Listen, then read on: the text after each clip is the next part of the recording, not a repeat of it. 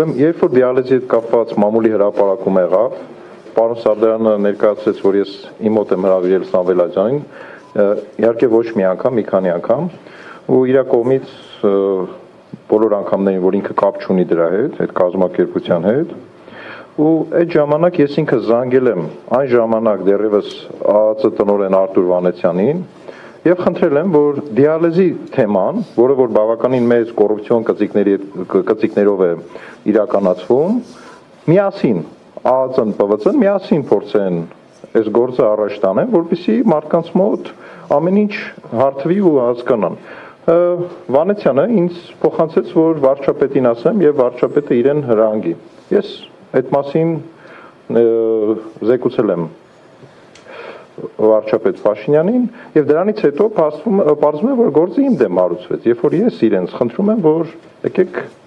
լուսաբանենք, այս ամեն ինչը նենց անենք, որ բոլորի համար ակնհայտ լինի։ Սա մեկ, երկրորդը, ինչի եմ ես ձեր մոտ հարց կառաջանա, միանգամից այդ հարցին պատասխանեմ, ինչի եմ ես վստահել Սամվել Ադյանին, հա? Սամվել Ադյանը գնումների ոլորտի մասնագետ է, երկար տարիներ աշխատել է վերահսկողական հաշվեկնիչ պալատում, մինչև այդ վերահսկիչ պալատում, եւ իր գործնեության արդյունքում, ՊՎՑ-ում իր գործնեության արդյունքում մի քանի 100 միլիոն դրամ վերականգնվել է պետբյուջե։ Այսինքն մարդը ցույց է տվել, որ ինքը պետությանը օգուտ է տալիս։ Եվ դրա համար ու ինքը միշտ անգամ ասել է պարոն Սանասարյան, եկեք բան անենք, կազմակերպենք ամբողջ պետական մարմինների համար գնումների դասընթացներ, թե ինչպես կազմակերպենք գնումները, որ մեր ընդհանուր գործը թեթևանա։ Այսինքն մարդը ցույց է տվել բարեխիղճ վարք, որին վստահելով, այսինքն Թորոսյանը երբ որ ինձ ասում է, որ զանգահարել եմ, ասել եմ, ես նախ կարեկցում եմ Թորոսյանին, որովհետև պարոն Սարդարյանն ասաց, որ հանցակազմ չկա Թորոսյան, հանցակազմ կա Թորոսյանի գործողությունների մեջ,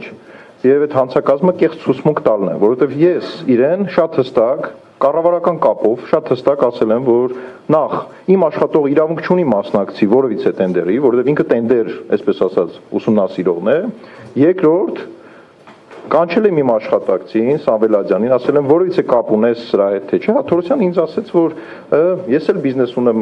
կարևորը այդ չի, կարևորը բանն է, այստեղ պետության շահն է, որտեղ լավ գին են առաջարկում, ես ասացի իրավունք չունի լավ գին առաջարկելու։ Եվ ես իրան հետ զանգին փոխանցել եմ,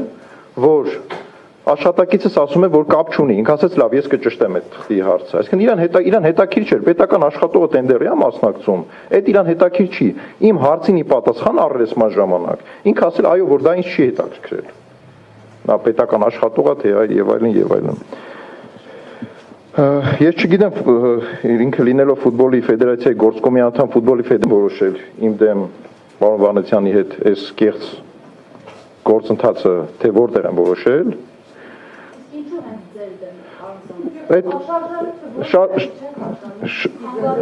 Ես տարբեր ենթադրություններ կարող եմ անել, եթե ես սկզբից եւի ուշացած եկաք, ես սկզբից ասացի, որ պարբերաբար վարչապետին կեղծ զեկույցներ եղել իմ մասին, պարբերաբար, ես վարչապետին պարբերաբար ասել եմ, որ ուրեմն այդ մարդիկ ինչ-որ շարժառիթ են ունեցել, ինձ հեռացնելու շարժառիթ են ունեցել ու այս պահին ես մեկուսացված եմ, վերահսկողական ծառայությունում չեմ, ասում եմ ինձ մեկուսացնելու շարժառիթ, դե գիտեք ինչ, չեմ կարող այդ, ես կարծում եմ ակնհայտ է ում եմ խանգարել ու չեմ ուզում շատ խորանալ, որովհետև տարբեր մարդկանց կարող եմ խանգարել, եւ պարոն Թորոսյանին, որովհետև մեծաթիվ գնումներ ենք մենք արդեն նախաձեռնում առողջապահության նախարարությունում ուսումնասիրելու եւ դիալեզի հարցում նա ինձ ասում է, որ գնումների ախմախորենք իրեն հետաքրքիր չի, իսկ ես ասում եմ, որ ոչ, այդպես չի, տեսեք, վերվում է, ես ձեզ ասել եմ այս մասին, Հայաստան ներկրվում է ու 2 անգամ թանկով վաճառվում է պետության վրա եւ մեր գործողության խոսում եմ, մեր գործողության արդյունքում մի կոմպոնենտով պետությունը 13 միլիոնից այդ մենակ մի կոմպոնենտով, երբ որ մեր լսել են թե վերահսկողական ծառայությունը ինչ առաջարկություն է արել եւ գնումների մասին օրենքը հստակ պահանջ է դրել, որ չի կարելի կոնկրետ կազմակերպության արտադրանքի անուն նշել, կոնկրետ եւ Սուրբ Գրիգոր Լուսավորչում եւ Վանաձոր ԲԿ-ում կոնկրետ կազմակերպության անուն մոդելներ էր նշված, որ այլ կազմակերպություն չէր կարող մասնակցել։ Ուստի դրա արդյունքում այդ կազմակերպությունը, որը որ տարիներ շարունակ սպասարկել է, գերշահույթ է ստացել։ Մենք որից է մեր խնդիրը կազմակերպության դեմ չի, մեր խնդիրը կարգավորելն է։ Նախին արատավոր երևույթը կարգավորելն է, ու այսօր քննչական կոմիտեում քննվում է հենց այդ հարցը։ Իսկ գործը հարուցվել է քննվում է, որովհետև իրենք էլ են տեսել առերևույթ այդ խնդիրը, դրա համար գործ են հարուցել։ Երկար տարիներ։ Միշտ իրանք են եղել։ Ոչ, հենց այդ ոչ, երբ որ ես նշեմ, որ մեդիա կենտրոնում եմ մենակ ասուլիսանում, չնայած վերջի շրջանում մեդիա կենտրոնում եմ ասուլիսանում։ Այլ իմ գնումներում իմ մրցույթում նշեմ, որ մենակ մեդիա կենտրոնում, այլ մամուլի ակումբները չեն կարող մասնակցել, ուղղակի իմաստ չկա մասնակցելու։ Ու տարիներ շարունակ սա է տեղի ունեցել։ Բարձր, գիտեք ինչ, դա բոլոր դա նշանակում է լոբինգ անել տվյալ կազմակերպության շահերը, որակ ապահովող շատ կազմակերպություններ կան աշխարհում։ Եթե դուք իմանաք, որ վաղը կարաք մասնակցեք,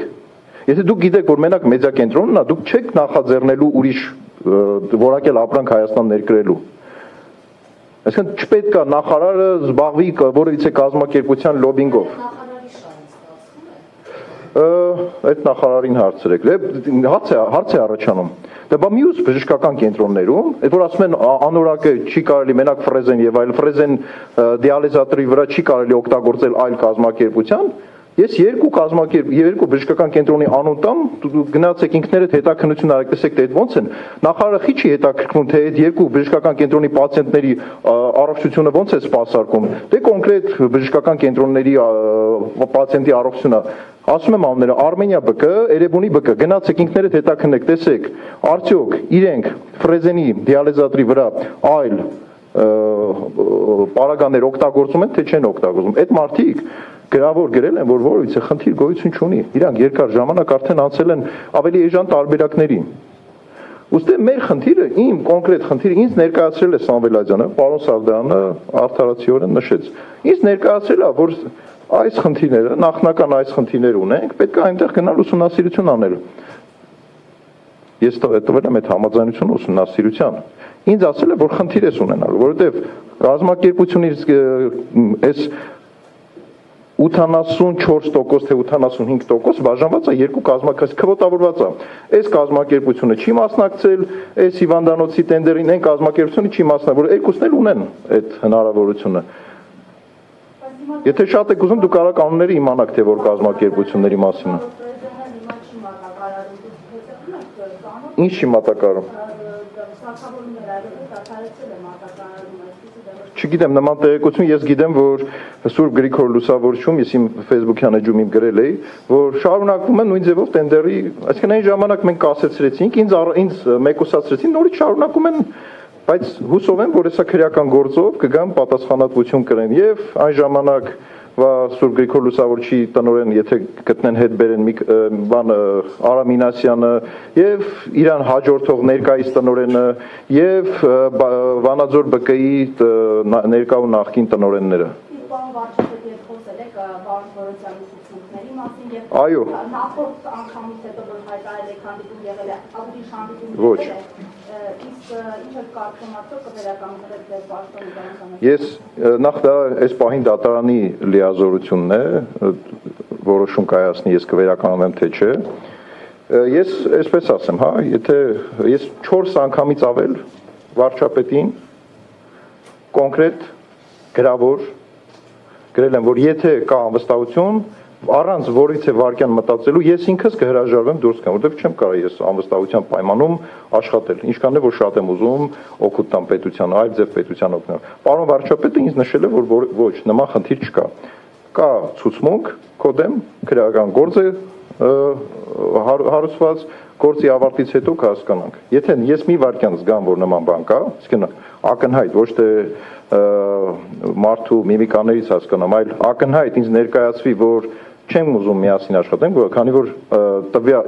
վարչապետի տվյալ պաշտոնը վարչապետի ենթակա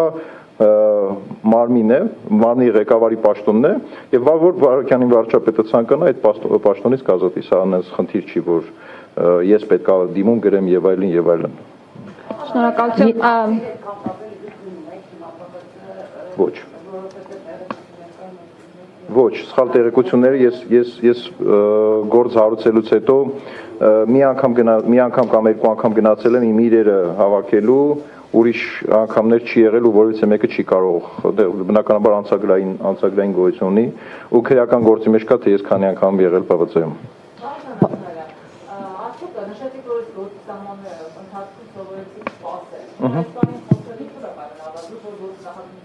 Այո։ Ոչ, ուրիշ հանգամանքներ չէ, ուրիշ հանգամանքներ չկա, ոչ էլ ես կուզենայի, որ ես նախաքննության գաղտնիքի խնդիրը անցել է, հետո ես կուզենայի, որ այդ պաշտոնյան այս պահին գործող պաշտոնյաներ ու այսպես խոսեի, չնայած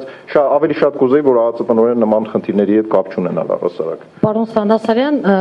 շարունակելով ԱԱԾ թեման, նաև խոսակցություններ եղավ, որ Արթուր Վանեցյանի նաև հրաժարականը դեր գործովել էր պայմանավորված, դա մեկ, եւ երկրորդ դատավարության հետ կապված դատախազությունից մենք բարբերաբար ստանում ենք այդ հաղորդագրությունը, որ նաև դեր բացահայտումների հիման վրա քրեական գործեր են հարուցվել եւ այլն, դա կարող է հիմք հանդիսանալ դեր մասով գործի կարճմանը եւ մյուս հարցն էլ, եթե Արսեն Թորոսյանը դատարանում որպես վկա գա ցուցմունք տալու, ձեզ նա կունենա նոր ասելիք մինչ այդ ասածին ի հավելում, այսպես ասենք, նոր ցուցմունքներ տալու։ Ես վստահ եմ, որ պարոն Թորոսյանը ասելիք առհասարակ չունի այս մասով։ Չգիտեմ ինչի համար ինքը փորձեց նման բան ասել, դա ասի կարող գործում եմ որոշել ֆուտբոլի ֆեդերացիայի։ Ինչ վերաբերվում էր առաջի հարցին, առաջինը վերաբերվում էր, եթե ես չգիտեմ, վարչապետի հետ չեմ խոսել, չեմ կարող ասել կապ ուներ թե չէ, բայց նորմալ օբյեկտիվ պետք է լիներ, որ ինքը որտեվ տեսեք մի հատ ուրիշ խախտում է տեղի ունեցել։ Հետաքննության պետը, այսինքն ԱԱԾ տնօրենը տվյալ պարագայում մամուլի ասուլիս է տալիս ու լրագրողներին ասում է գործը գնա դատարան բոլորը կիմա, բայց ով ասեց որ դու ես որոշում։ Փաստորեն այդ մարդն է որոշել, ոչ թե գլխավոր դատախազությունն է որոշել։ Այդ մարդը որոշել է կամ այդ կառույցն է որոշել, որ գործը պետք է դատարան գնա։ Սա արդեն իսկ խախտում է։ Սա արդեն իսկ ճնշում է այդ մարմինների վրա, որտեղ իրանք արդեն հրահանգ են տվել եւ առանձին ենթադրելի է, հա, առանձին եւ արդեն հրապարական։ Հրապարական եթե տալիս են, պարզը որ ես դրա համար եմ ենթադրում, որ նենց էլ կտան ու կտան։ Հա, մեկ էլ մի բան էլի, որ հեսա պատասխանեմ, մեկ էլ մի բան։ Իմ պաշտպանները անդրադարձան այդ հարցին, բայց տեսեք, նայում ենք ցուցմունքները, Թորոսյանի ցուցմունքը, Ադյանի ցուցմունքը, եւ ոնց որ նույն սենյակում միասին գրած են, ասում դու որ սենց ես գրես, դրա շարունակությունը ես սենց գրեմ։ Հա, ասում Սանասարյանը զանգեց, ասեց իմ տղեկինն է, կպցրած է այս ամեն ինչը։ Հետո Գևորգ Խաչատրյանի ու Տարոն Սիմոնյանի ցուցմունքը Սամվել Ադյանին է կպցրած։ Այսինքն ամեն ինչ սենց հարմարացված է, դրա համար եմ ասում, շինց ու օդից ուղղակի այդ բառը դուրս չի գալի, դրա համար եմ ասում։ Ակնհայտ է ու հետո մի բան էլ։ Ամենասկզբից, երբ որ ես դեռևս ներգրաված չէի որպես կասկածյալ, դեռևս վկա էլ ներգրաված չէի, իմ մոտ են եկել Ադյանի հարազատները, իմ մոտ են եկել Ադյանի փաստաբանը եւ ասել են, որ Ադյանին ճնշում են, որ ձեր վրա ցուցմունք գրի։ Սա փոխանցում եմ, ինչպես քննիչները։ Տիկին Պետրոսյանը ներկայացրեց, որ Ադյանը խնդրում է առանձին, դա հասկանում եք, չէ՞ ինչ է նշանակում, առանց փաստաբանների քննիչին տեսակցություն ու գրում է, որ Սանասարյանի վերաբերյալ բան ունեմ ասելու։ Այդ ո՞նց տենց ստացվեց։ Այն Ադյանը, որը որ խոնարհ միշտ իմ գիտի ու հարցաքննության առերեսման ժամանակ հարցնում եմ, պարոն Ադյան,